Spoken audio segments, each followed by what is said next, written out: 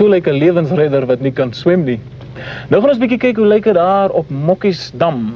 Mokkiesdam se eerste span en jy het 'n mooi storie oor die eerste span. Mokkiesdam is 'n plekjie daarna by Bloemfontein en toe het ek gedink, na aanleiding van 'n grappie wat ek gehoor het, hoe sal dit wees om hierdie grappie in 'n liedjie te verwerk? Die manne gaan toer aan hulle mascot, hulle gelukbringer is die chimpansee. Dis wat die hele storie vertel, maar ek moet jou net gou vertel, ek stap in die ateljee in toe ons die plaatomslag gefotografeer het.